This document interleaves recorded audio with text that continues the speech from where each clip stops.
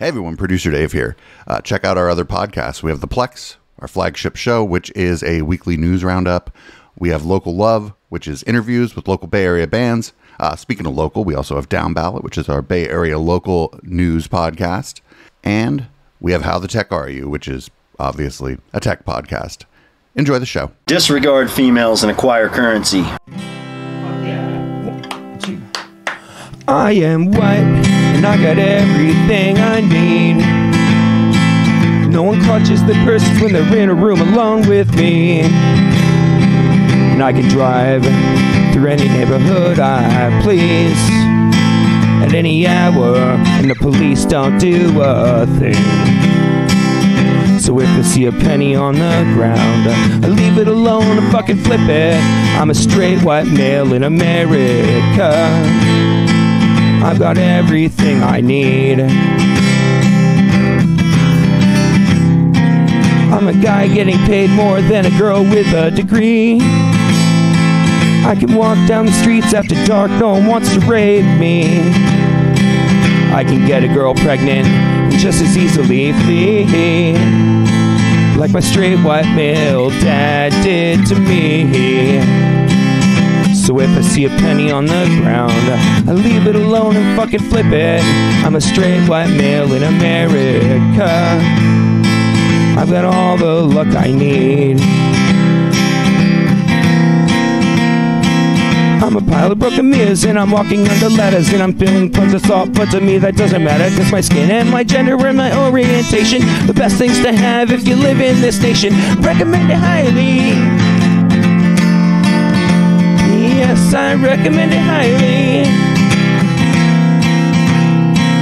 So if I see a penny on the ground, I leave it alone and fucking flip it. I'm a straight white male in America. I've got all the luck I need. Shit's gonna work out for me, cause I'm a straight white male in America. I've got all the luck I need. All right, everybody, welcome to welcome to Local Love. Welcome to the Intellectual Dollar Tree. We do the show live every Wednesday, 7 p.m. Pacific, right here on Twitch. That's twitch.tv/Echoplex Media. And simulcasting to other places that do not matter and that we may eventually get kicked off of. I'm Producer Dave, and you can find me on Grindr, and possibly late at night during red light. If you find me on Grindr, I might be checking my Grindr while I'm supposed to be doing the show and say hi to you. And I'm HK Perrin, and if you want to find me around the internet, you can do that at Mastodon, at hperrin at port87.social. And you can also do that in the Twitch chat, where my name is Sylphweed. Hell yeah. Well, you heard the disregard females acquire currency, the sound drop before the show started. So I bet you can guess what this is going to be about. Something about incels. Yeah, this is Andrew Gold, who we found because he's an idiot, and mostly we found him through like Scientology stuff, and he decided that he had reached sort of the peak of his possible popularity covering cults and like gossip, and so he decided to become part of the intellectual dark web. And when you're part of the intellectual dark web, you're really concerned about dudes not getting laid, because I mean, you got to show some concern for your audience. And well, this is, I don't know who James Bloodworth is, but here's the Chiron for the video. It seems wonderful. Sexless men are scared to offend. Oh man. So 1 in 3 men is now sexless. That's actually not sexless men. That's actually not too bad. That's such a weird way to put it. Sexless men. That means 2/3 of men are getting laid, like on the regular. That's pretty good. That's pretty good. Anyway, let's go. And I'm sorry. There's been apparently a rise in like sexlessness. The problem is not that they're overstepping people's boundaries. The problem is that they're not taking any action at all in the first place, because they're like almost ashamed of their masculinity, ashamed of offending someone. This is going to be fucking terrible. Are getting 80% of the dates. A lot of men aren't doing very well. A lot of people don't know how to present themselves necessarily well online. So you have someone who may have a lot of great qualities, but they're putting these pictures up on the internet, you know, and it looks like they're living in like a dustbin. No one is kind of teaching that stuff to young men. Tell me what you were like as a 17 to 23-year-old at university with regards to sex. I didn't go to university till I was 23, but in the years between 17 and 23, I was not in education. I was quite reclusive. I smoked too much cannabis, stayed in the house a lot, lived in... Yeah, but there's some girls that like that. They're like, oh shit, you just want to sit around and smoke weed and watch fucking reality TV? Let's party. Like, that's whatever. There's no problem here so far. Also, I don't believe in smoking too much cannabis. In the countryside with my grandmother, had a small circle of friends, and therefore, as you can probably guess from all of those things, my dating life wasn't exactly popping off. It was I think I had a girlfriend at 16 and then spent the next 6.5 years single. Okay, yeah, I read you talking about that time as sort of like an arid moment for you. 6.5 years. That means he had another girlfriend at 22. That's not unusual. Yeah, because he said single, not that he wasn't dating. Or, you know what I'm saying? But I mean, like, even if you're not dating, that's not like you're a kid. That's not unusual. Yeah, I mean, when I was between the ages of 17 and 22, they needed to put me in horny jail. Like, if you make it to 30 and you haven't had a girlfriend, then now it's like unusual territory. Supposed to be happening, and there was so much pressure then, and I think I'm quite like a fun, chatty person, and I really struggled as well. Oh, women don't like you, Andrew? I'm stunned. That brought about a lot of shame as well, because you're supposed to be at university meeting loads of women and all these things are supposed to be happening, but I had friends who were also going through the same thing. So what does that say to you about the young dating scene? So, I mean, I think my problem was slightly different to that in that I just didn't leave the house a lot. And, you know, if you don't go out a lot, I mean, the same thing happens to a lot of people during lockdown. Your social skills kind of atrophy just from not using them. Then when you go out, you can make kind of a lot of social faux pas. You don't really know how to behave in a regular situation, let alone when you're asking somebody out. I think university, yeah, you can. I think it can be even worse for you when you go into that environment like university. So wait, did he just say that during lockdown, it was usual to just lose your social skills and not know how to talk to people afterward? I don't think that's true. I mean, mine needed a bit of a break, if I'm going to be completely honest. I would like to see some sources cited on that claim, because that's a pretty wild claim. Yeah, I mean, I could see maybe it having negative impacts on people who already had a tough time socializing and maybe were just entering their 20s. You know what I'm saying? Like that. Okay. But like he didn't like qualify it in any sort of like meaningful way or at all, actually. So, but I mean, yeah. But also, like, what exactly does he mean by lockdown? Because there was no part of the country where there were actual lockdowns. Yeah. So like lockdown has a very different meaning when we're talking about what happened in the US. Right. And to be fair, they appear to be in the UK, and I don't know exactly what the restrictions were in the UK, but I don't think there were police guarding everyone's door, not letting them ride their bicycle in the UK either. Yeah.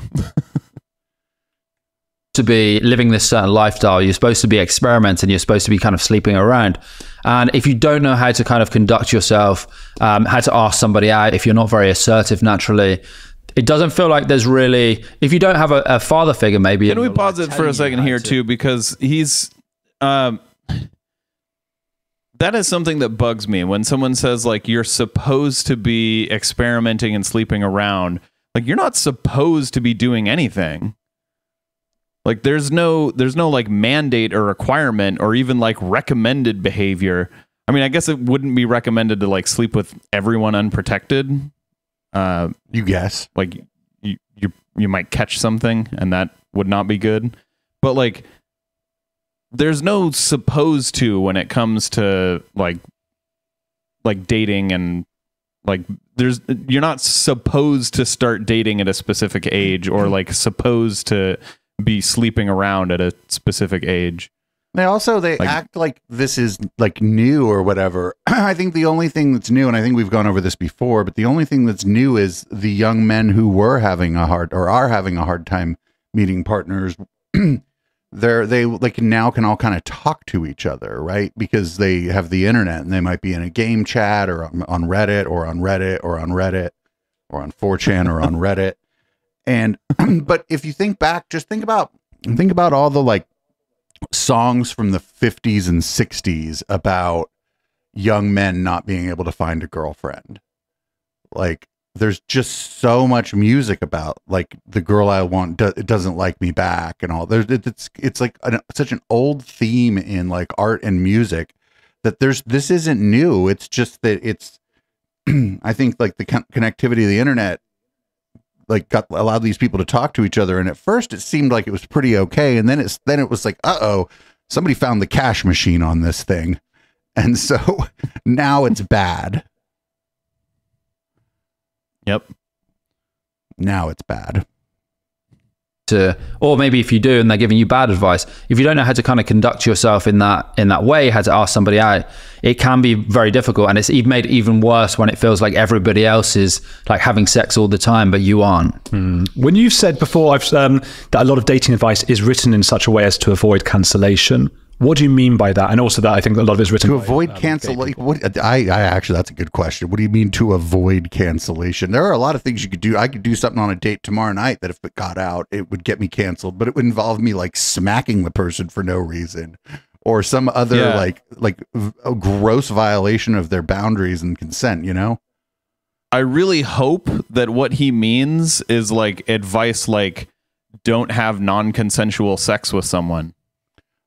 Right. Because like, yes, that is designed to keep you from getting canceled by not breaking the law. Right. You get canceled by first probably rumor, and then by an arrest, and then by the court.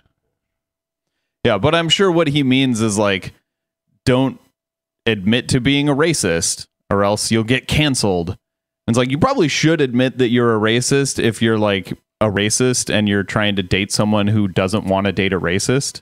Like, don't be a secret racist in a relationship. Does that make sense? I mean, don't be a racist at all. Yeah, but like if you are one, don't be a secret one in a relationship. Right. If there's a secret racist in your relationship, it shouldn't be you. It shouldn't be the other person either. But actually, you know what? That's just a no-win situation. Never mind. Yeah. I mean, I think a lot of the I'm writing a book at the moment on the Manosphere, and one of the kind of early incarnations of the Manosphere was the pickup community, which came out of reached the mainstream with Neil Strauss's book The Game in 2005. And one of the reasons that emerged, in my opinion, it emerged on internet forums, basic internet forums in the era of like dial-up internet. And one of the reasons it emerged is because I think mainstream dating advice, particularly for men, tends to be very bad or just non-existent. One reason for that is women. The romance has typically been the female realm. It's supposedly. So it's been in the past. The pressure has been on women to find a husband. The pressure has been on women to find a partner. Yet we kind of enter the late 20th century, early 21st century, and everything's changed now. Marriage isn't necessarily. There isn't that cultural pressure to get married, which I think arguably is a good thing. Oh, really? For women. But at the same time, men don't necessarily know how to conduct themselves in the kind of dating environment. So it's it's kind of, you're told like either you're good looking, either you have it or you don't. And if you don't, it's like, what am I supposed to do? How am I supposed to kind of... I think what's going to be missing from this is that a lot of men don't have platonic friendships with women. And so like, if you don't have any gal pals or whatever, you can't like ask your gal pals like, oh, I went on this date and it went so bad. And if you have a gal that's like a friend of yours, she could tell me about it. Maybe she'd be like, oh, dude, I know you didn't know this, but like most of us don't like X, Y, and Z. I know what you were doing because I'm your friend, but you've never met this person. So don't do that because it's going to put this person off. It would put me off on a first date. Like... I think the main problem, I think one of the main problems, and I haven't fully formed this thought, but it's that this conversation about dating that men are having, they're only having it with men. Yep. And if women are involved in the conversation, it's like on like some Manosphere channel, either like these kind of new sort of like Manosphere / wealth influencers where they just have some, influencer on and make fun of her, or they'll have a woman on to like reinforce the tropes that the men are telling each other about women in dating. But there's just not a lot of dating advice out there for men, especially on the internet, coming from people who regularly have women on their shows. Like, there's like there have been like videos of women giving dating advice to men, which I think is great, and we need more of that. But like, a lot of men don't want to receive advice from women, which is like, it boggles my mind, because it's like, that's the person, like, that's what you're trying to get a woman. Why wouldn't you take advice from a woman, right? Right. Even if you're like, but well, like, I saw, literally, I just saw like on a video, someone commented below the video, they were like, if I'm trying to catch a fish, why would I ask advice from the fish? I'm going to ask advice from a successful fisherman. And it's like, what the fuck? No, that's you're not trying to catch a fish. You're trying to date someone. And wouldn't the perspective of both be useful? The fish is like, hey, I like little dangly things that look like a worm. I will eat that.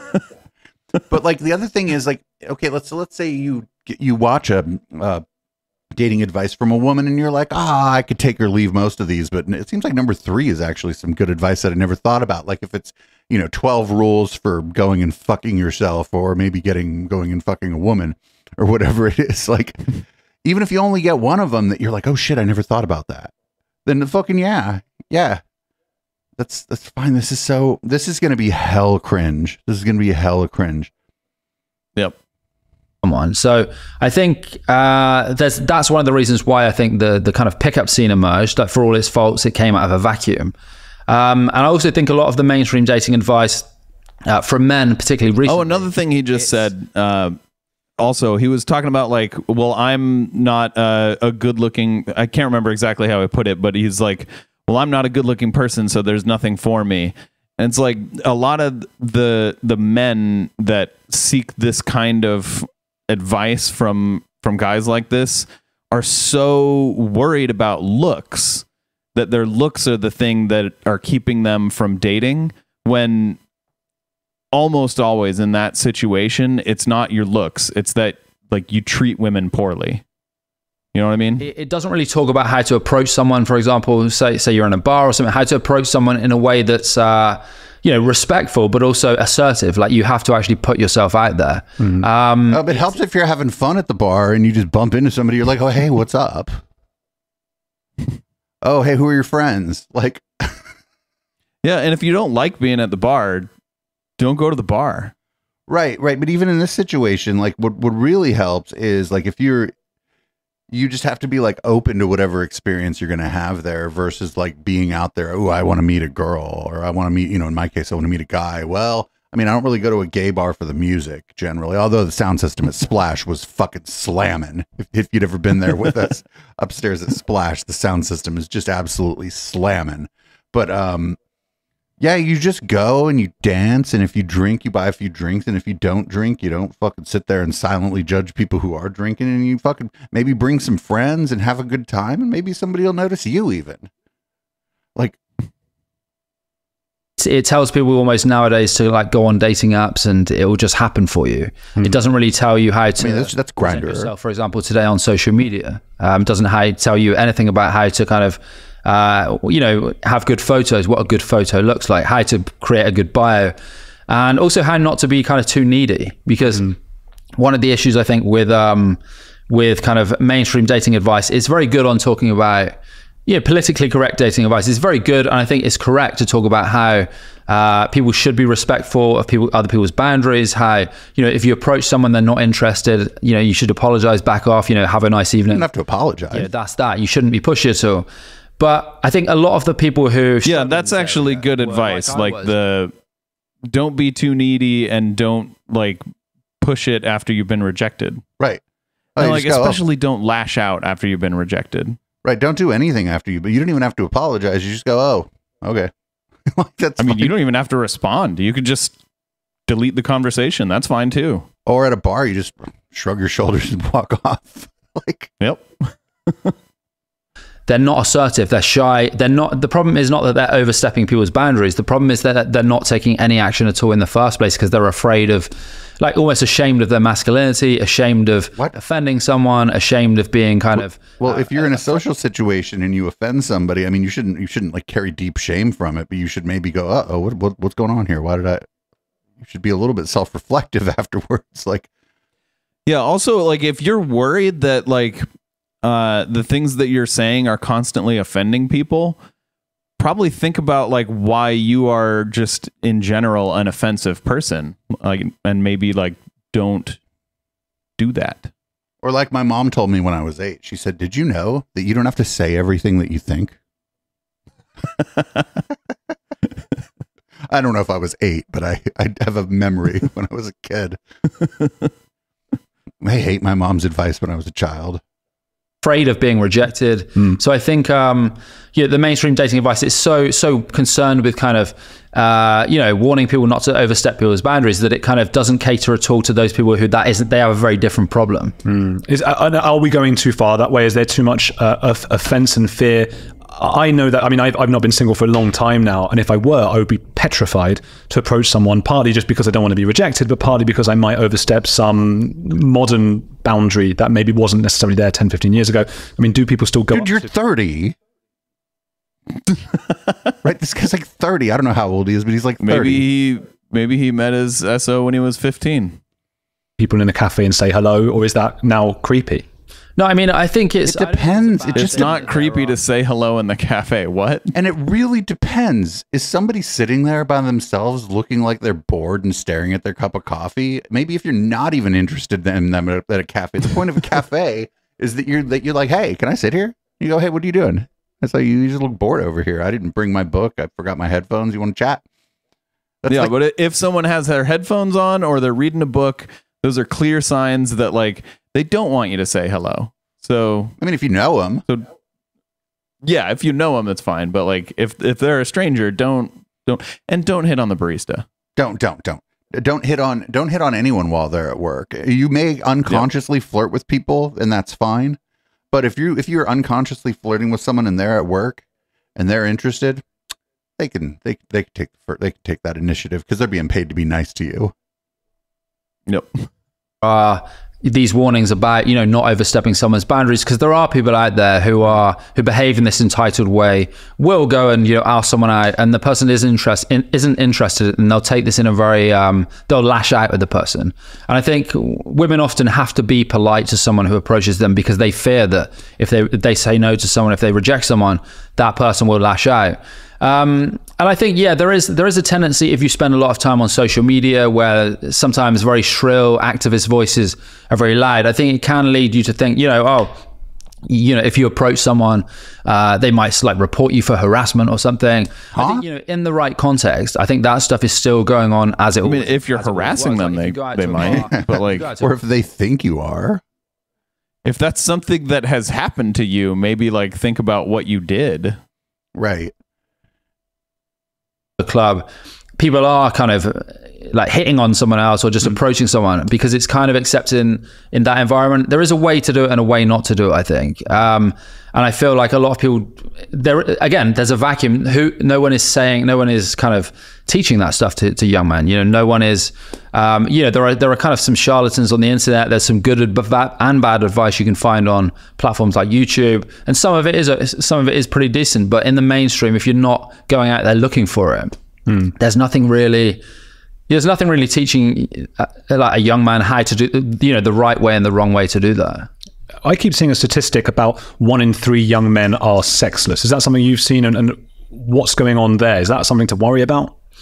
I bet that's about the fucking same as it ever was, baby. Is that something to worry about? And like seriously? And over like what period of time do they mean? Do they mean they've never had sex, or that it's been like 6 months, 3 months, a year? I mean, I start getting a little bit weird after like 3 or 4 weeks, but I belong in horny jail, like I said earlier. Like, and like you've always got your hand. Yeah, and I just don't know. You're feeling a little pent up. Just go grab a bottle of lotion and a tissue. And I just don't know historically if this 1 in 3 number is out of the ordinary. I can't imagine it not being out of the ordinary. All right, yeah, I can't imagine it being out of the ordinary. I don't.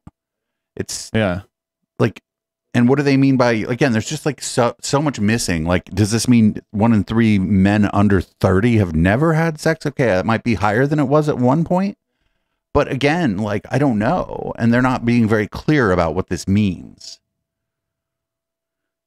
Yeah, and also, is it the same for women? Right. But the women, well, if you could imagine this, they're not really going to center women in this conversation except for as the object of desire, right? That's already sort of how it's being talked about. Yeah, this is very much a men-centric podcast here. I would be interested to know, like, what is the difference between the statistics for men and women, though? Because, like, a lot of these guys who have these really toxic views of dating, they think of all women as just, like, having constant sex. And that can't be true. They have to have jobs. It's very much not true. There are plenty of women who don't have regular sex. Imagine that, right? Right. They're just people. Right, but this they're not going to even, I don't think they're going to bring up any statistics about women in this, right? Because this is not focused on women. Again, women are like,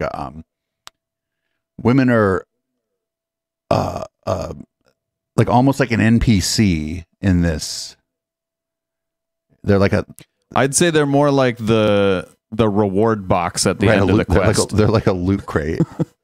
Yeah. You just throw money at it, apparently. And also, like, not for nothing, Andrew Gold, kind of average, but the guy that we're fucking getting this advice from, fucking smoke show. Like, I don't know what like a kind of dumpy looking guy is ever gonna look. They're gonna look at this guy and go, yeah, whatever, dude. You just walk into a bar and half the women there look at you. You're fine. Like. Yeah, I mean, I know there's been apparently a rise in like sexlessness, particularly among men and women, but particularly among men in recent years. I think, you know, partly there's kind of, I think partly that's a consequence of people staying in more, you know, not going out as much.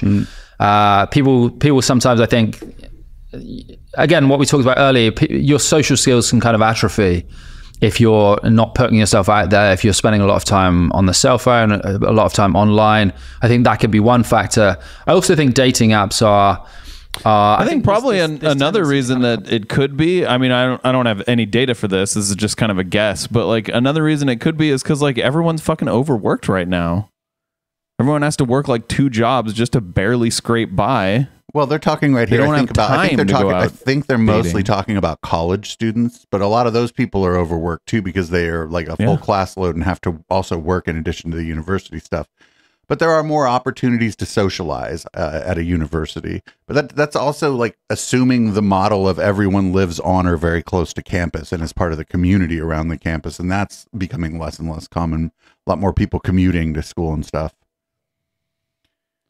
Yeah. Let's see what he says about dating apps here, because I'm gonna fucking probably have had a very different experience with dating apps and online dating than he's gonna describe here. Factor. I also think dating apps are. I think this tendency to kind of compartmentalize different aspects of our lives. So now you're supposed to, you know, if you want to find someone to date, I think, you know, you're kind of pushed towards, I'll just go on a dating app, and the barrier for entry is really low. You just get a photo, just put a bio in, and then, you know, you have these great hopes for, you know, this is going to fix your dating life. You go on there, and then, you know, your pictures maybe aren't very good, your bio is maybe not what it should be, and then you get all of these kind of online rejections. And then you get people, young men particularly, just dropping out of the dating market. Oh, like, I'm not going to bother, or, you know, I'm going to wait till I've sorted my finances out, wait until I've sorted out these like lifestyle things, and then I'll try again. Whereas I actually do think. But wait a minute, if you've hit a dry spell, if you I've been trying to meet people and I haven't been able to do it. What if you do fucking uninstall the app for a couple months and fucking just go about your business for a while and then give it a go again later? Like, what the fuck's the problem there? Nothing. I don't understand. Like, nope.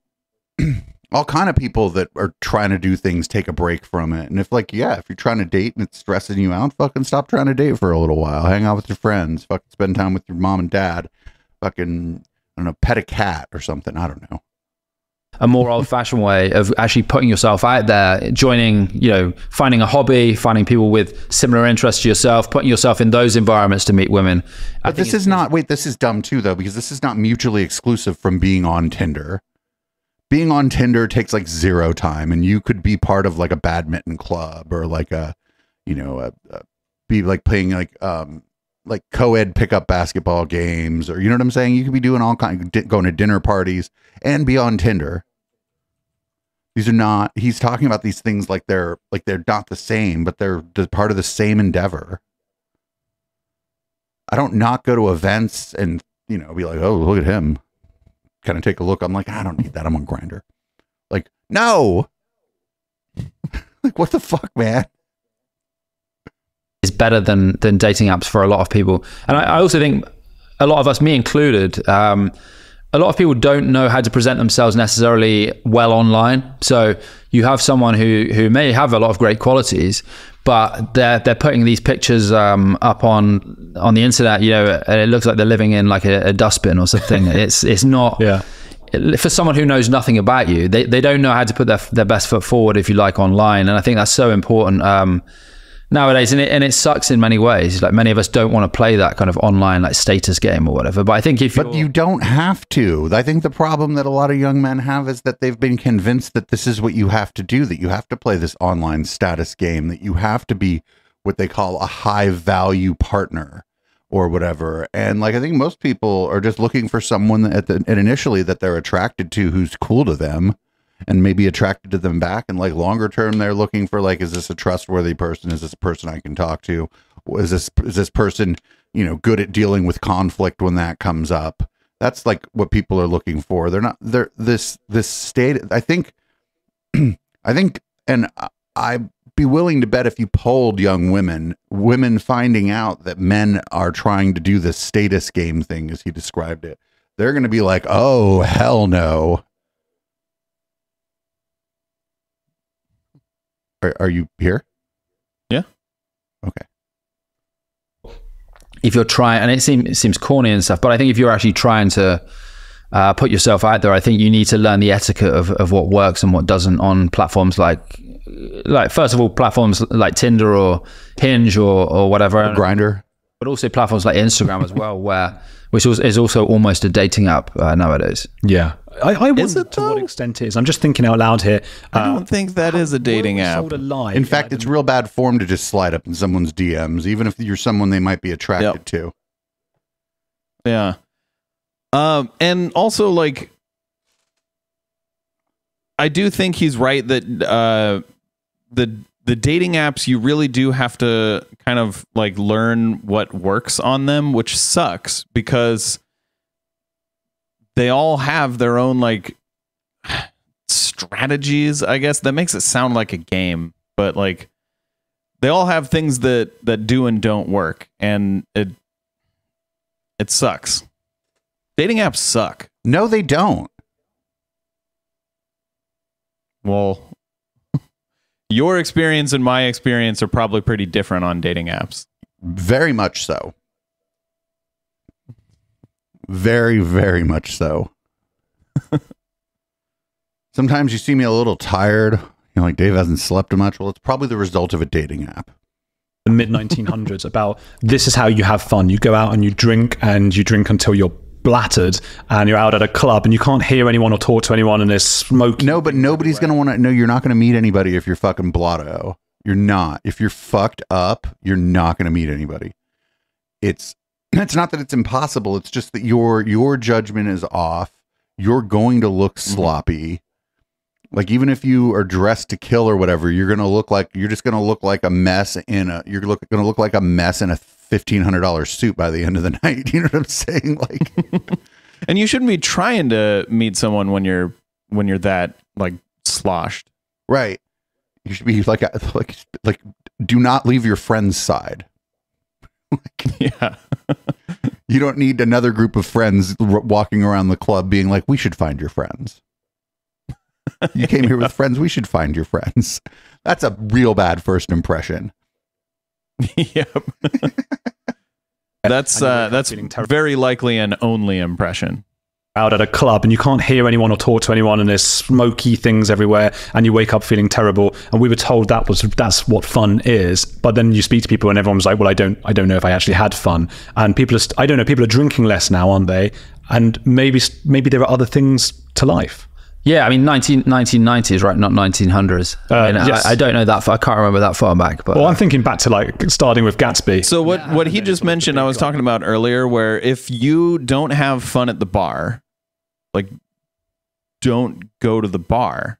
Like, if the only reason that you're going to the bar is to try and hook up, you probably shouldn't be going to the bar, because if you are unsuccessful at hooking up, you're not going to have a good night.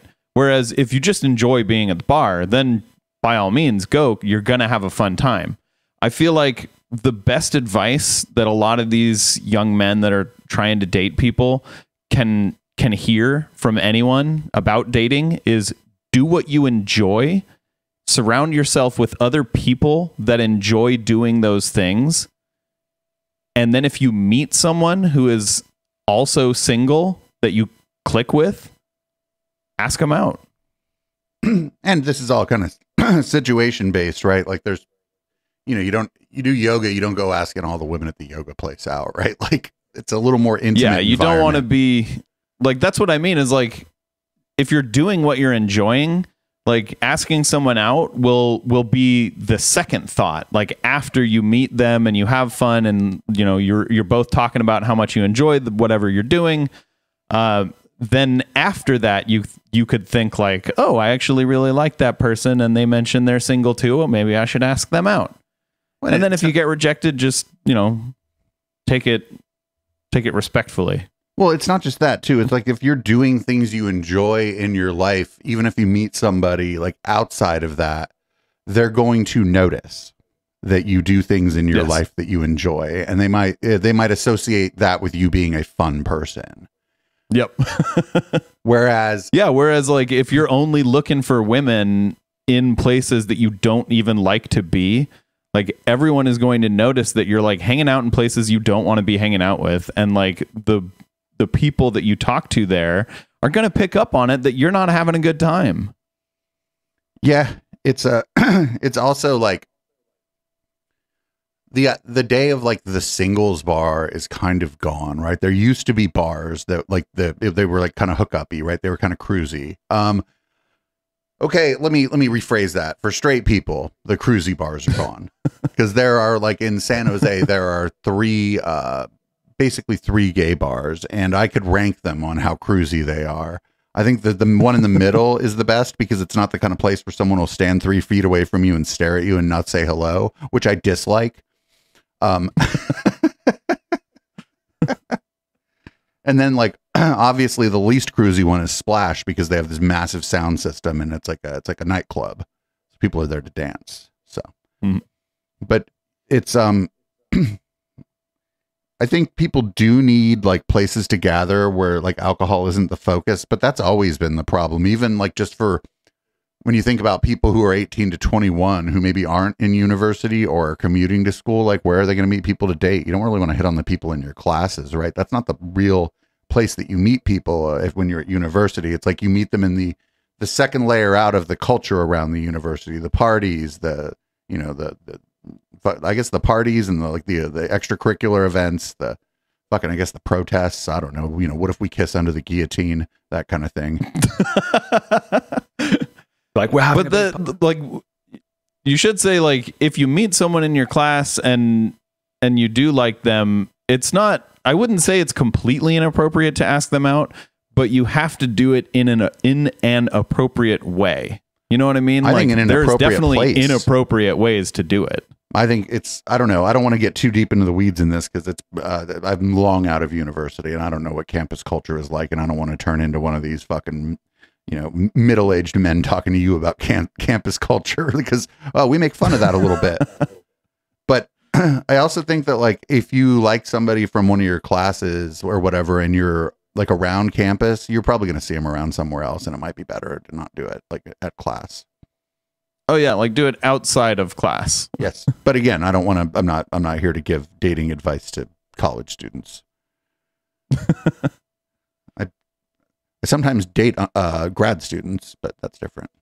party. Yeah. Everyone's having fun, and people are like, I quite like sitting at home with a hot chocolate and playing a computer game. Yeah, I mean, I also think it's like I spent some time going out, like actually leaving the house over Christmas because. Wait a minute, but there are literally bars where you play video games at the bar. Like, what about that? Yeah.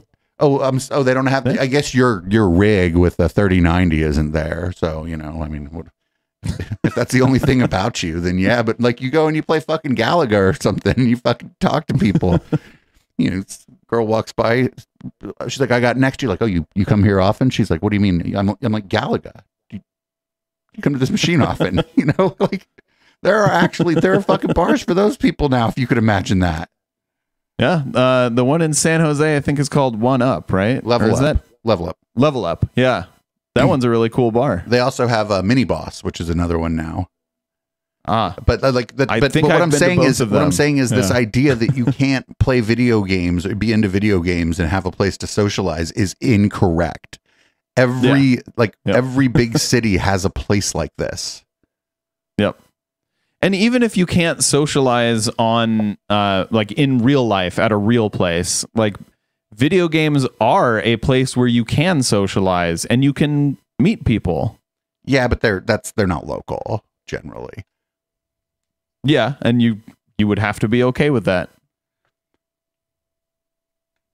Catch up with old friends, and I think the cost of living has got something to do with it at the moment, because you can go to like Aldi and buy a good bottle of wine for like £9 or something. Then you go out to the pub and it's like 14 quid for two drinks, and I think that's kind of part of it. Have you heard of all the regulations and fucking fees and fucking the lease and like having to replace fucking chairs that people broke? Dude, owning a bar is fucking expensive, you dumb fuck.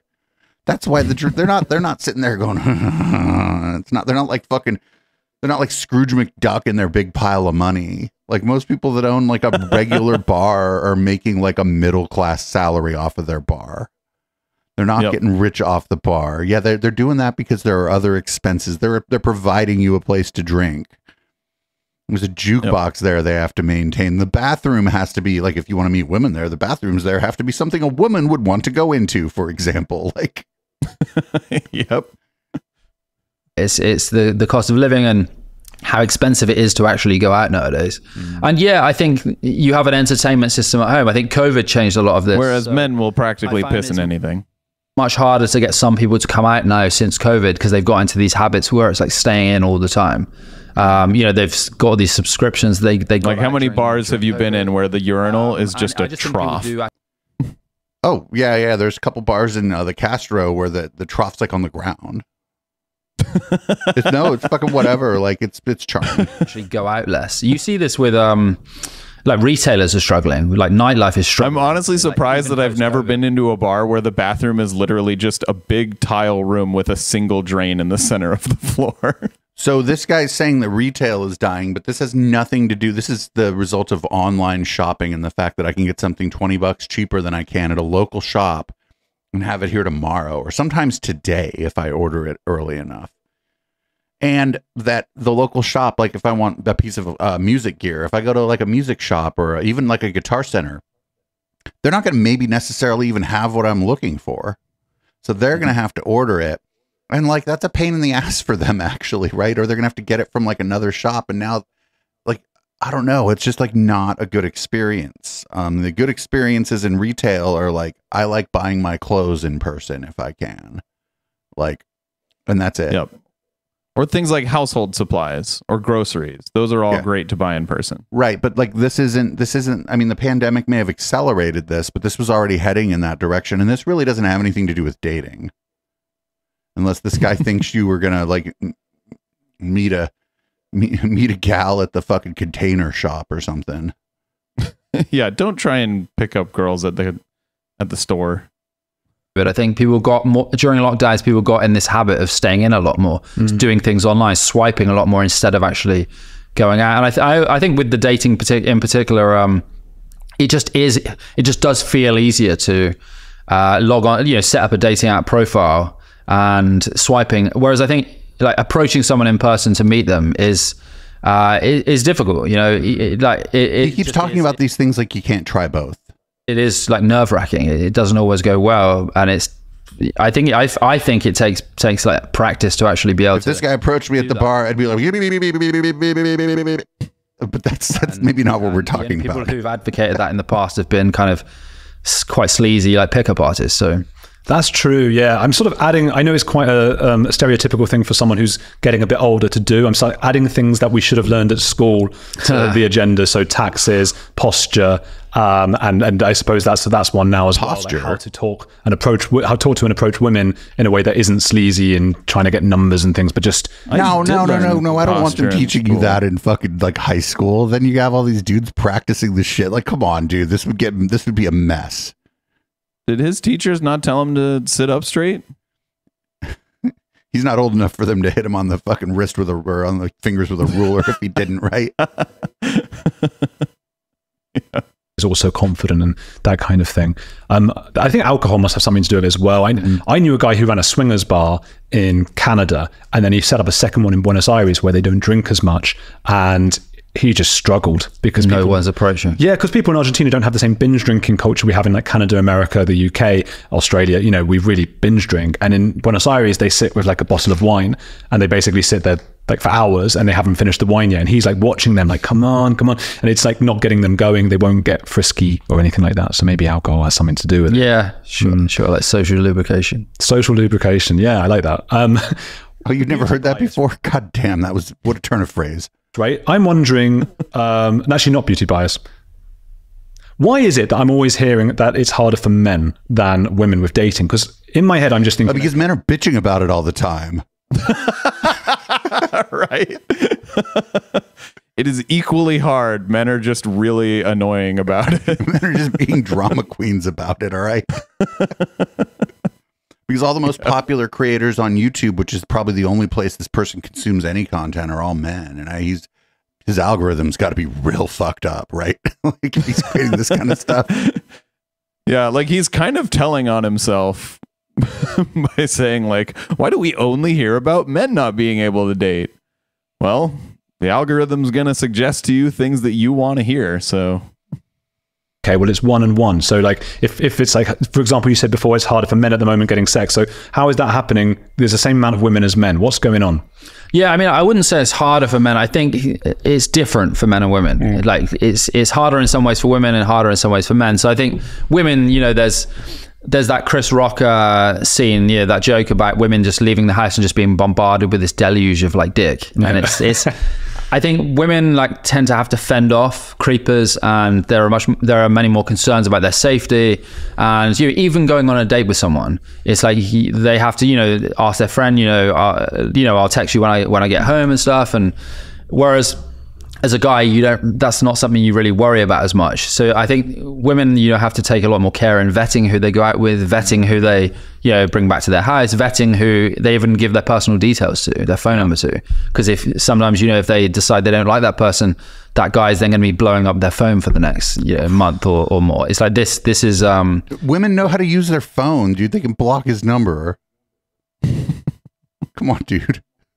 This is harder for women, but then for men, I think it's it can be just harder to even be noticed at all. So I mean, whereas women are kind of can be fending off like creepy guys and stuff.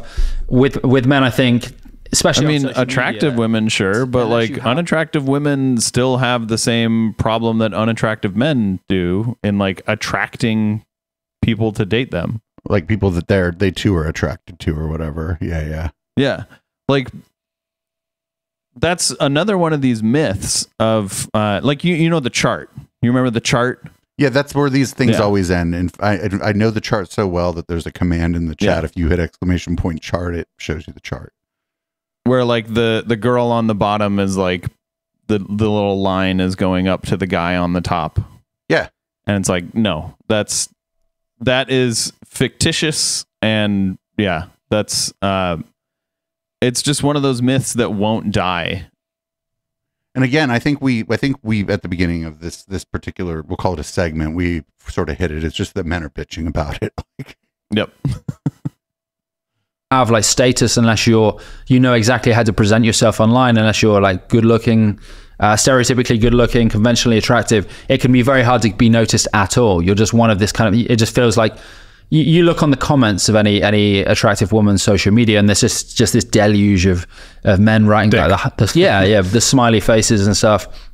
And I think kind of knowing how to navigate that can be very confusing for young men, especially because so much of that goes on online now. And I think also the onus is on men to approach in real life as well. So there was a study, I think, a survey, which I think was reported by The Guardian. It was, I can't remember the exact figure, but it's around 8 out of 10 women still expect a man to make the first move in terms of approaching or asking them out. So there is still that. Maybe we fix that. It's still down to men to kind of take the risk to put themselves out there to make the first move. And I think that goes right through the process. So men are expected typically, again, it's not always true, but typically men are expected to ask someone out. Men are expected to kind of to make the first move in terms of suggesting, where you go on a date. Men are expected to make the first move in whether you go home together or whether you have a second date. Do you think that's biological or societal? I'd imagine like anything is both. I mean, probably leaning pretty hard on societal, again, with the element of risks that's involved for women. Wait, did he just say it was up to the man whether you have a second date? Well, he says he didn't say. I mean, I think if I'm gonna be like generous, I think he meant that the onus would be on the man maybe to ask about a second. Oh, date. okay, that makes sense. I mean, I disagree that. Maybe I disagree that that's how it should be. Well, we're not talking about. I think he's saying it ought not be that. Yeah, we're talking about it is not ought though. Okay. This whole shit ought to be completely some other way, I suppose. Yeah. Makes sense for men to be the ones who kind of are expected to move things forward. And I also think women take longer to evaluate a man in terms of whether he's like a suitable dating prospect, I think, and weigh up a lot more different factors where I think men tend to be a bit more shallow. And there probably are, I mean, I don't know, I'm not an expert on this, but there probably are some like evolutionary reasons for this because there's more risk involved for a woman in getting pregnant with the wrong person, Oh yeah, that's a great point. What is the 80-20 bias I'm always hearing about? It's essentially... it's the chart. Oh gosh, it's the chart. They're literally going to talk about the chart. They're not going to show the chart, but they're going to do the chart. Yeah, you had to know. I mean, you knew it was coming. That's what you knew that some version of it was coming in this video. Otherwise, you wouldn't have mentioned the chart. Let's hear how they talk about the 80-20 thing. This is the theory anyway, that the top 20% of men online are getting 80% of the dates. Okay. Basically. So you have like 80% of women chasing the 20% of men online. The thing with this is it tends to be true on like a dating app like Tinder, where it's very superficial, where it's all about the photo. There's not even much of it's done on the bios people write. It's almost all done on photo. So if you look on Tinder, I think OkCupid had some stats like this as well. It does show that a very small percentage of men are doing very well, but apart from that, a lot of men aren't doing very well. I think one thing that I've noticed recently is some people are transposing this onto real life, whereas I think in real life it's a lot more complicated. You do have like most sex still happens within monogamous relationships. There's there isn't this big kind of sense of inequality where it's just like a small bunch of men like Dan Bilzerian with these kind of supposed harems. But online, this is why I say to anyone who asks me about this, like particularly young men, is like you should actually try and date in the real world, because unless you're presenting yourself in this very particular way on an app like Tinder, it's just going to be very hard for you. Yeah, I mean, it's been 10 years. That was well put, though. I hope that a lot of the incel types hear that and take that to heart.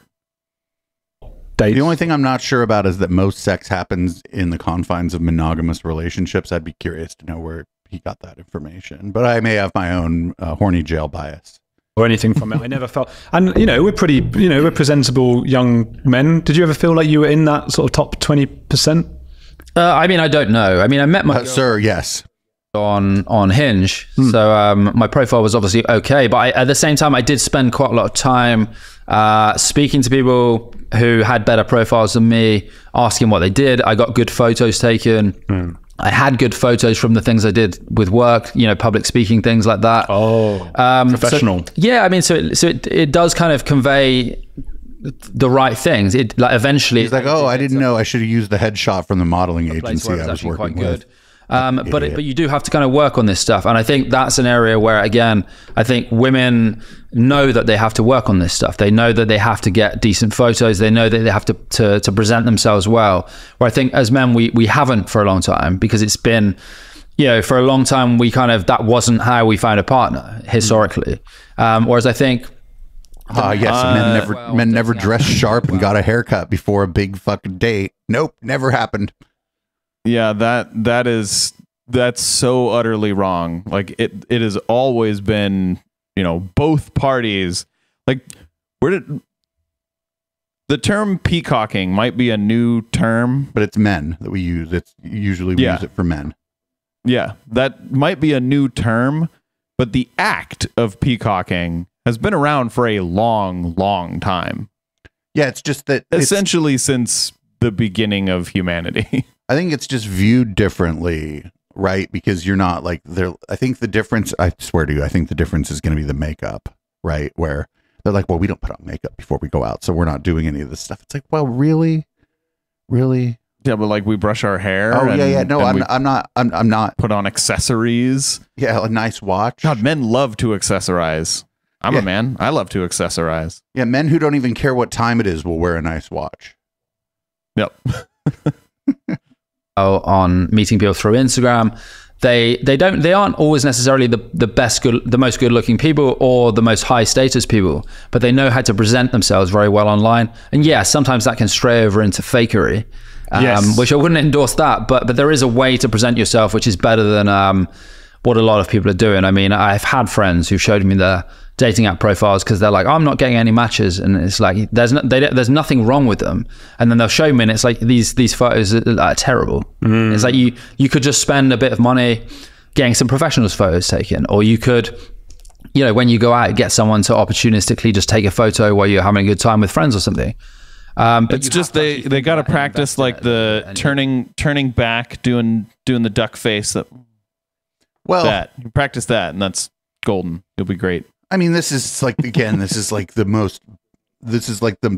not like revolutionary advice. They're like, for your dating profile, you should have a good photo, a good and recent photo of yourself.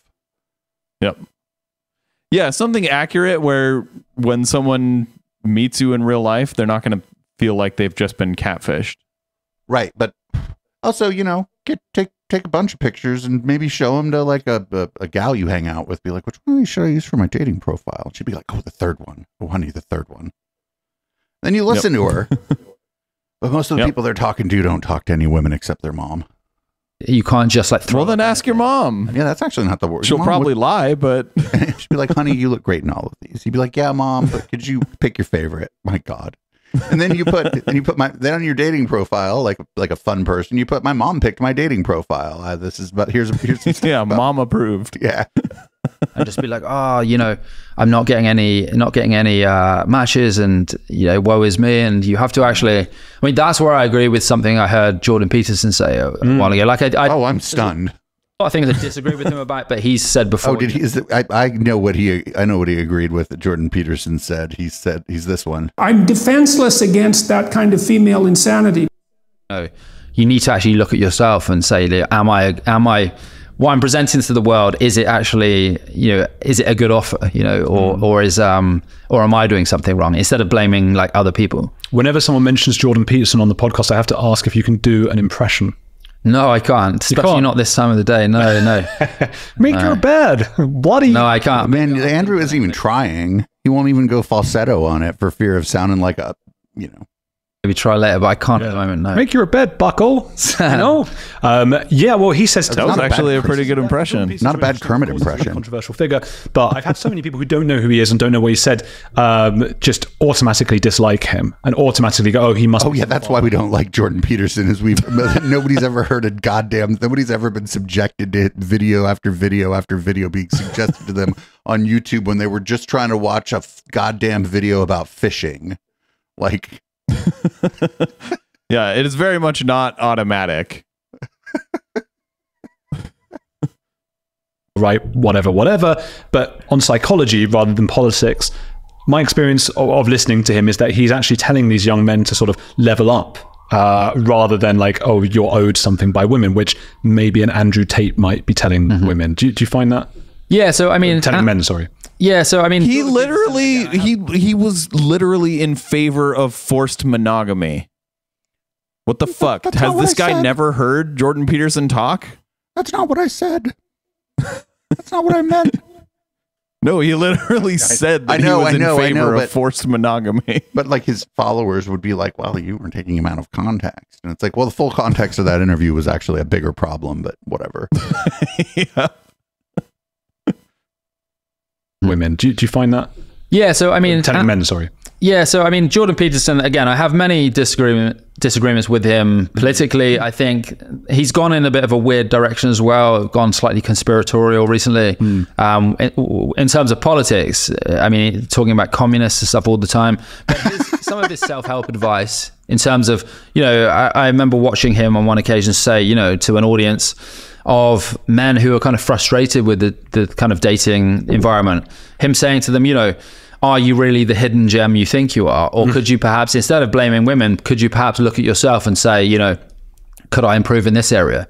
Could you be going to the gym? Could you be, working on your dress sense more? Could you be working on your confidence, your social skills, your sense of humor? These are all things that you can work on. So I think I think a lot of these guys, though, like the biggest thing they need to work on is just treating people with respect, or just chilling the fuck out, Yeah, because like a lot of these guys, they're like the nice guy TM. You know what I'm talking about? Yes, of course. Where they'll essentially do a nice gesture and think they're owed sex in return. Like somebody you're attracted to is a vending machine where kindness comes in, and in this case, like pussy comes out. Yep. Yeah. So that is a disrespectful way to treat someone. So I think they just need to learn to be respectful to people. Yeah. Like the idea, like the one thing that people go, I've been friend zoned, and I'm like, well, wait a minute. You mean this person doesn't want to hook up with you and wants to be your friend? Like, I'm like, don't you have other friends where that's the case? Like, why is it? Oh, because you're interested and they're not. So you should be like, oh, I haven't been friend zoned, right? You'd be like, oh, I had a crush on that person and they weren't interested. But they're, they're a good friend of mine or whatever. Like we still have a good time. That's like a healthy way to talk about it, right? Yep. For a while before I started the podcast, I wanted to do like a club night on Fridays, and I couldn't find a place to do it. I wanted to have a night called The Friend Zone, and have the tagline be like, you never dance alone in the friend zone. And but we couldn't find a club to let us do it. The dating environment is necessarily just rigged against certain people. Yes, there's a small number of people who the incel community, there's a small number of people in that community who struggle with kind of physical issues, where it can be much harder for them yes, you have people with severe disabilities with autism. Of course, it's going to be much harder for them. And those people do have my sympathy. But then you do have a lot of other people who are fairly normal looking, who could just do a few things like go to the gym, get better clothes, work on their financial situation so they can, they have a better lifestyle, present themselves better on social media. And they're not doing just get rich and buff and buy nice clothes. Those things, or not buff, but just get rich and chiseled and buy nice clothes. That easy. To me and say, it's terrible. Women are terrible and it's all women's fault. Then we can have a conversation. But I almost all of those people are not doing any of those things, and then they're blaming women for their own lack of success. It makes me think of the growth mindset versus fixed mindset. Do you know about the concept? I think it was Carol. Vaguely. Carol. Someone will correct me. So have you heard the term min-maxing? Mm-hmm. I have, but can you give us a brief overview of what it is? Yeah, so it's exactly what they're talking about, where like they are telling people to min-max, which is like maximize the areas of your life that will make you attractive, maximize like the how do I put it? Like get buff and get fit and like try and make more money. And it's like a lot of that advice of how to attract someone by min-maxing is just really bad advice, because that's not what most, like, some people might be attracted to that. Some people might just be attracted to someone's physical looks or someone's money. But like those kind of people usually aren't the kind of people that most other people want to date. You know what I mean? And also, like, it's just this is like an idea of like putting your best foot forward or playing your strong suit, trying to maximize. You know, they even have accentuate the positive, eliminate the negative. You know, they have songs about it. Like, you know, this isn't like a new concept. Yeah, but like, you know, if I could tell these guys, these young men, like another piece of advice is, don't think that like just getting buff is going to get you a woman. Like, you have to be attractive as a person to want, like, to be around. You don't just have to be physically attractive. You don't just have to be like a piece of eye candy. You actually have to be like an enjoyable person to be around. Well, that depends on your goal too. Like, if you're just trying to get some one-nighters, then just being hot probably pretty strongly correlated with being able to get some like one night stands or some like very casual situations. Yeah, true. I guess if that's your goal, then go for it. Just hit the gym all the time. I don't even go to the gym. Anyway, you're not talking about me. Caroline Dweck, I don't know, but it's something I've been trying to apply to my own life a little bit. I've noticed it in myself. Like, we all have elements of fixed mindset and growth mindset, and the fixed mindset is when you're looking at something often and going like, well, I think you're subconsciously sometimes telling yourself that you couldn't do it, and then because of that you disparage the whole thing. So I'm trying to think of things like fashion. I've never been good at fashion. I don't know anything about fashion, so I've dressed pretty sharp. Well, it's such a superficial, stupid thing anyway, and I'm trying to really analyze that. Like, is the reason I don't like it because I know I'm not good at it and I don't understand it? And I think that can sometimes be the case. I think what you're saying is maybe some of these people can have a growth mindset, which I think Jordan Peterson really encourages. Which is like, get the fuck out of here. Jordan Peterson encourages you to like fucking worship Jesus now, dude. He's just a fucking like a televangelist now.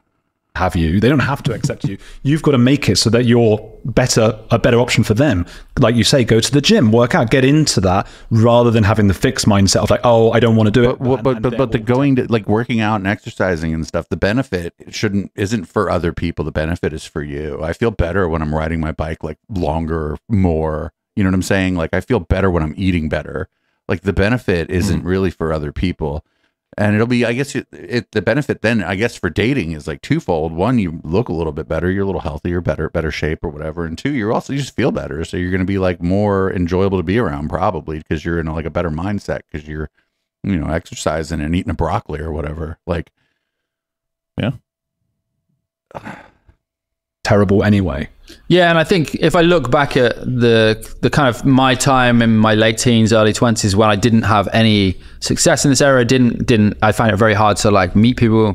I think I also had a bigger ego about this stuff then. So I felt like, you know, people should just accept me for who I am, even though I had these very high standards for other people. So even though I had these very high standards in terms of who I'd be friends with, or I was very judgmental, had high standards, I think, in terms of who I thought was a, you know, girlfriend material. Yeah, I didn't really look at myself. You know, I thought, oh, people should just accept me for who I am. Yeah. And this is kind of hypocritical, isn't it? It's like you have to be honest about yourself, and you can't have an ego about rejection. And it's very difficult. Like it took me a long time to kind of get to that place. So, you know, if you have this big ego around being rejected, so you have this kind of inflated idea of yourself, you're never going to go and approach someone, or you're never going to try and meet someone, because, you know, you don't want that like ego of yourself, that kind of idea you've created of yourself to be deflated. Because if you actually put yourself out there, you're then subjecting yourself to kind of real life, you know, it's a real life experiment almost. You get that, are you actually who you think you are? Are you actually the shit? Like you in your own head, you may think you're the shit, but if you put yourself out there, you risk that kind of entire edifice kind of collapsing. Yeah. Whereas I think real self-confidence comes from putting yourself out there. Yes, you'll get rejections, but then gradually improving, and over time, you know, people start. You kind of find that people can genuinely start to like you because you're not going in with that kind of ego. You're not going in with that sense that you need them to like you. And paradoxically, I think that that makes people more likely to like you. When, like, if you feel like this kind of value leech, like every interaction you're going into, it feels like the other person gets this sense that you need it to work. You need something from them. You need them to like you. I think, that it's kind of like this weird energy. Yeah. Whereas if you get into this more relaxed space where it doesn't really matter to you, you know who you are, you know your value system, you know that you're doing the right things in life, and then you go try and talk to someone or you put yourself out there. I think people feel that energy a bit more, and it's just like, oh, like this person, who's this person? This. Okay, so here's the thing. It's like a lot of times when people act like they're, and I this is I'm going to show my age a little bit. They act like they're too cool for school or whatever. That's all a fucking defense mechanism, right? That's all defense mechanism. It was a long time, maybe 12 or 13 years ago. My boyfriend was sort of that way, like around new people. And I had to like elbow and be like, stop it. This isn't school. You're not too cool for it. Like, like stop it. Cause he was just like built in, right? It was just like kind of built in when he would meet new people. He was like aloof. And like, I was like, these are friends of all of your friends. What are you doing? Like, but it was totally a defense mechanism, right? Cause he had, no, it's not like anybody knows who this is, I suppose, but he had been like teased in school because he was short, had red hair, he was adopted, and the kids are cruel, right? So his defense mechanism was to be too cool for school, but then he brought that into his mid-20s with him, and I was like, hey, this isn't going to work out so well for us, actually. And like before he met my parents, I'm like, hey, what you're going to not do is be too cool for school around my parents, all right? I was like, don't do that shit. He's like, all right. I'm like, my parents are too cool for school. But that's all a defense mechanism, right? It's not because you have this big ego and you think you're the shit. It's a lot of times it's the opposite, and you think you have to act that way. Yeah. They don't want anything from me. It doesn't feel like there's a downside to kind of talking with you. That's a really interesting point, actually, because I know, like, if somebody wants to sell me something, I'm immediately pushing away. And as you say, like, women are getting constantly sold this, and they don't want to feel like they're being sold to. If I think back to when I was younger, where I was going wrong as well, I think I really wanted a girlfriend rather than sex or whatever, and I think that probably came across as needy, even though I didn't mean for that. Whereas the guys who were out for one night stands probably had a bit of an, it was nonchalance, that kind of nonchalance, or they were just open to more different kinds of experiences and interested in like wherever the night took them, so long as everybody was okay with it. Like maybe that's the thing, is that the guys who were having one night stands were just open to that experience, so they were maybe not so fucking like putting so much pressure on every person they met and seemed to click with, because they're like, well, this is going to be whatever it's going to be. Like, this is so stupid. And I think this is a misconception, I think, about a lot of these younger men who struggle in this area, is this idea that they're only doing this because they're horny and just want to have sex. And it's like, yeah, there is a part of that as an adolescent male. But same with me. I was just lonely and wanted a girlfriend, and people feel that off of you. Yeah. Whereas when you do start to, I'd rather date somebody. I'd rather fucking go out with somebody who's horny and wants to get laid than somebody who's like lonely and obsessed with the fact that they're single. The horny person is going to be way more fun to go on a date with, just for sure. Like absolutely more fun. Like if you're attracted to them. If it's someone that you're not attracted to and they're horny around you, then it can be off-putting. Then I have to put them in horny jail. Yep. I'm not going to go on a date with somebody I'm not at least attracted to something about them, though. Okay, yeah, and in the context of a date, yeah. I thought you just meant hanging out with someone. When you start to get some dates and stuff, you do become a bit more nonchalant. You don't need it to work. And again, paradoxically, things tend to go better then, because you're not giving off those kind of needy. That's not paradoxically. You're not putting so much pressure on this other person that you've just been on like 2 dates with. There's no paradox. People don't like that kind of pressure. Yeah. That's why, like, on my Grindr profile, it does not just say looking for relationship. Because I see that, I'm like, uh-oh. Like, there should be other things on. There should be dating, friends, networking. Like, there should be, you know what I mean? Like, you should, what if the date doesn't really work out, and then it's, like, really funny that your date was kind of tragic, but then that's your best friend a year from now? What the fuck? Like, like, yeah. you know, a very unattractive thing, I think, to both sexes. Yeah. I feel like, yeah, if someone has decided like, I have enough friends, it's like, oh, I don't think I want to be around you. I've been in situations where somebody's like, oh, you know, I'm not really interested in dating. I want to be friends. And I'm like, well, I have said like, oh, you know, I have plenty of friends. I'm kind of looking for like a partner right now, or somebody to like kind of, you know, date or whatever right now. But I'm like, not like, that's kind of rare, but like that's Okay. That's been the case. But you don't, I don't know. Maybe that was dickish. Who knows?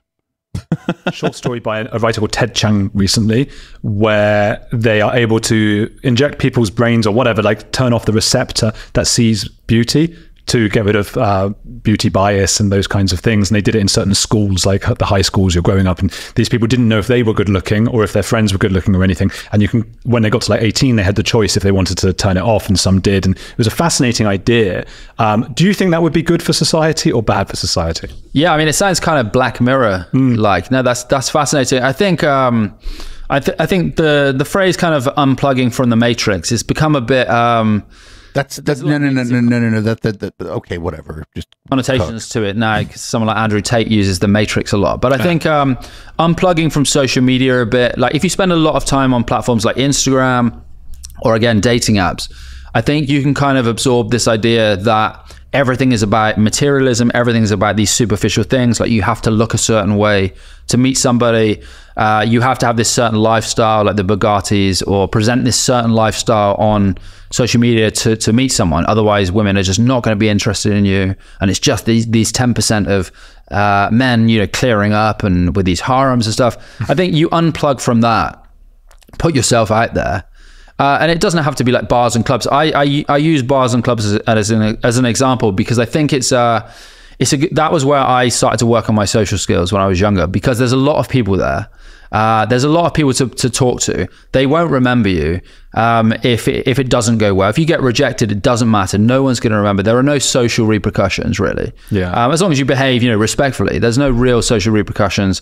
And I had like a thing where I'd be like, right, I'm going to go and like try and meet like 5 new people tonight. I'd go out with a friend. We both I hated nightclubs. I hated those kind of places. Felt like I wasn't cool enough to be there. What? But over time, this guy should have gone to a rave instead. Man, everybody's cool enough to be at the fucking rave. That's the point of a rave. The rave was literally the alternative to the nightclub. Like, when this guy, his accent leads me to believe he was in like a city in the United Kingdom, and he's probably maybe mid-30s. Man, the underground was huge when he was like in this time period. But if you don't know, you don't go. But like literally these motherfuckers, y'all motherfuckers need a rave.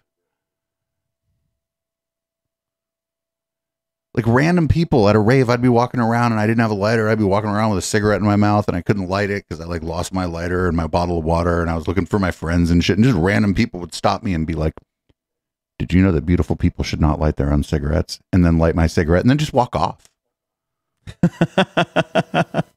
Like these people needed to go to a rave.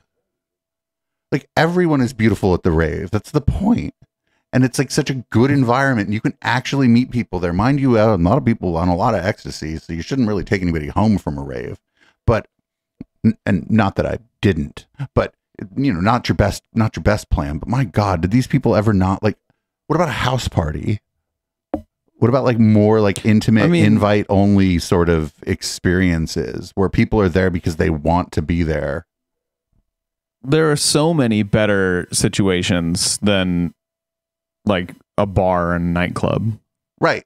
And you know, not to say that if you like the bar and the nightclub, you shouldn't go there. Like that's fine. If you like those places, go there, have fun, knock yourself out. But like, if that's not your scene, there are like, why go there if you don't like it? And go somewhere else. Go somewhere you like. What if you, instead of like going to like a bar that's just like a bar with a jukebox, what if you went to a bar that bands played at or DJs played at, or there was like even just like karaoke or trivia or something, you know?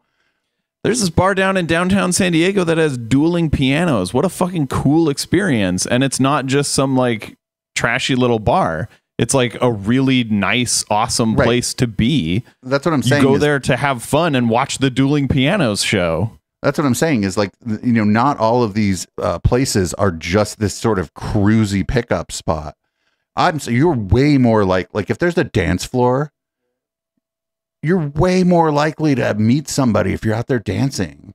Like, cause you might just end up dancing with somebody. And it's not like, you know, it's not like the fucking old thing about the school where all the boys were on one side and all the girls were on the other side, and you had to walk across like it was a fire pit, like going to like talk to a girl on the other side. Like, people are dancing, there's groups of friends dancing, groups of friends will mingle with each other and dance with other groups of friends. Like, if you go to a proper nightclub, that's the vibe there, and it's a little more similar to a rave without it being illegal, and you having to like find out about it. But like, when this guy's talking about a nightclub, he's talking about like fucking Night at the Roxbury, dude. And it's like, they play more than one song at a nightclub, first of all. And there's no douche Bigelow, male gigolo or whatever at most of these fucking places either. Like, the way they talk about like places where alcohol is served is really weird here, because there are places where, like we were talking about earlier, where video games are sort of the center. You know, when you lived in San Jose, we went to shows. We saw the Ruffies. We saw like Sweet Haya. We saw like our friends' bands play at some of these places. You didn't go as much, but you went to some of these events with us. And like, yeah, you're way more likely to fucking meet somebody there. You're like, oh, I've never heard this band. You know, you're just at the bar and the girl's like, oh, that's my friend. You know, my friend's the fucking bassist. And fucking boom, now you're talking to somebody, aren't you? Almost on accident. like, my God. You kind of become acclimatized to those places. You don't feel like this weird outsider, and your social skills do begin to slowly improve. You realize that it's not necessarily about, you know, what you look like. It's not necessarily about, you know, how much money you've got. It's about the kind of vibe. That's kind of a woo-woo term, but it's kind of about the kind of energy that you have when you're out there, the vibe you have. And I think like that, I think kind of once you get in the real world a bit more and get away from this kind of superficial presentation like aspect of this stuff. So everyone on, if you spend a lot of time on Instagram, it feels like everyone's having more sex than you. Everyone's living this more kind of luxurious lifestyle than you. A lot of those people are hiring out these Lambos and Bugattis and getting photos next to them. And a lot of this stuff is just there's so much fakery involved. Take an intellectual Dollar Tree photo of you and me in front of like a fucking like a G6. Like, there's got to be an airport near one of us, where somebody's got a private plane that we could take like a. It looked like the worst rap album ever, and use that as our podcast image. Second worst rap album ever, actually. Actually, put yourself out there, you realize actually that stuff is that's not really how the world works. It's the old-fashioned ways are still, you know, the biological imperatives. But we got to be like making it rain with Monopoly money in the photo. Somehow we could make it rain with Twitch bits. I don't know how to do that. To put yourself out there and you see that it's not always about these superficial things. Do you think it matters if we are having less sex in general? I know population decline might be collapse is an issue, but yeah. I mean, I think long term it clearly does matter if people are having a less. Here we go. Let's go to the birth rates, everybody. This is a not unexpected turn, right? Yeah. This is about to get racist. But I think there are so many different factors for that. So I mean, in the UK at the moment, it may not. I think this guest here is probably a liberal. You can tell, like when he talked about Jordan Peterson, he was like, I don't like his politics.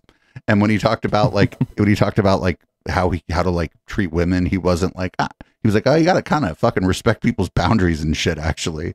So I don't think this guy's going to go that way. That doesn't mean Andrew Gold's not going to go that way. Yeah, but oftentimes this conversation does go that way, where they're talking about the declining birth rates of white people and how it's supposedly a big deal. Now I can't see the future, so this guy could just fucking take that turn. I think one reason friends of mine are having fewer children in my age group, so I'm 41, millennials, like I'm an older millennial, I suppose, but a lot of people in my age group, it feels like having fewer children because... This guy's 41? The cost of living, so it's hard to find somewhere stable. He found the adrenochrome. He looks pretty great for 41. Yeah, he found the adrenochrome. A lot of them are renting. A lot of them are having to commute a long time to the long distances to the places they work. And it feels like people are putting that on hold till kind of the economic situation. Yeah, people never had anything to do before. That's it. Improves a bit. I think also just, children are hard work, I assume. I mean, I have a cat and that's hard work. So, I think it's... tell your kitty I said... Children are hard work, I think. Maybe we can be a bit more selfish in that respect nowadays, a bit more kind of solipsistic. So it's a bit more kind of, we think about our own, like a bit more narcissistic, fulfilling our own goals, ambitions. And whereas I think, say my grandparents' generation, it's a bit more like you have a child, and then to some extent you live vicariously through the child, like to some aspect. I think there can be negative connotations to that as well, but I think we've kind of gone in a kind of different direction, and now it's more about the self, and a lot of people don't want to sacrifice any of that to be a parent. It's all about self-optimization and just pursuing your own kind of ambitions. I'd argue that to an extent, both of those options, having children and going about yourself, are both selfish endeavors to an extent. Like they're both aspects of the status game. And as you said, living vicariously through your children. I don't know. I've noticed that with some friends of mine, those who are really ambitious and probably get their status from like, look how good my job is, or my sport that I play, or whatever it might be, are delaying having children. Whereas a lot of people who seem to be maybe less concerned with that aspect of status, jobs and sports and things, have children a little younger, and then their status, their Instagram photos, and how they're known as like a mother. I am now a mother, as opposed to maybe the woman I knew who was 18 and was excited. We had to stop this at some point. We're up against 90 minutes here. We're going to watch the rest of this during the post game. I'm actually kind of surprised by his guest in a lot of ways here. I'm going to be honest. Yeah. A lot of good advice. Not all of it good. Some advice he gave was questionable. And sometimes he would talk about things where you can tell like he's kind of still framing things in that manosphere view. Even though like he's supposedly knowledgeable enough about it that he's writing a book on the manosphere. So yeah. But I do think that a lot of these young men who have these toxic views would benefit from hearing a lot of the stuff that he said. Right. And it'd be interesting to hear him talk to maybe a feminist. You know what I'm saying? To see like if somebody else is driving the conversation, if like what he says is like even more useful and like kind, I suppose. Because that's the big old thing lacking in the manosphere is kindness. They're not being kind to each other. They're not being kind to women. And I don't know, maybe they're not even being kind to their own fucking family. I don't fucking know. Like Stefan Molyneux tells you to get rid of your family if they don't like if he doesn't like what Stefan Molyneux has to say. But also, like, I don't know, I'd be curious, maybe we can add this guy to our cast of characters sort of temporarily and check out some more of his content like during the post game next week or something, just to kind of see where he's at and who else he's talking to, right? Because if he's talking to, if you see him like, is he talking to Jordan Peterson, or is he talking to any women? Is he going on any podcasts with any women? Like the diet of who is interviewing him would tell me more about him. Unless he's going specifically into these spaces with these ideas to sort of disrupt some of the shit that we talk about more broadly with the manosphere. And that would be a pretty fucking cool mission to be on, actually. Yeah. Then that would make me a lot more of a fan than, if he ended up agreeing with a lot of these, like manosphere guys. Well, we'll try to remember to keep an eye on this guy, and we're going to definitely watch the rest of this video during the post game. HK, you mind reading the show out? Yep. Thank you for watching the Intellectual Dollar Tree. We do the show every Wednesday at 7 p.m. Pacific right here on twitch.tv/Echoplex Media. If you'd like to check out any of our other shows, you can do that at echoplex.com. And if you're listening live, stick around after the song for Red Light. And the song is Boomers by Periscope. Here we go.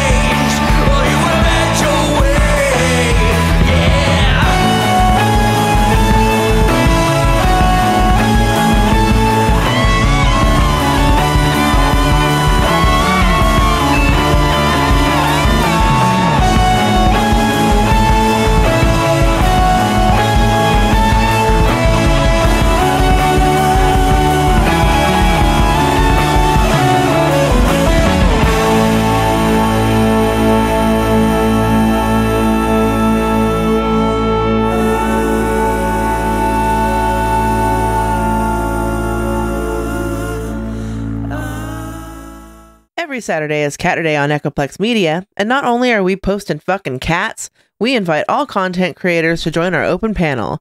Visit echoplexmedia.com/panel to learn how to join. Every third Saturday is Operation Catterday, where we cover this week and last year and play the best clips from the cast of conspiracy characters that Now Space has learned to loathe. The show starts at 8 p.m. Pacific at twitch.tv/echoplexmedia. Find our full schedule at echoplexmedia.com.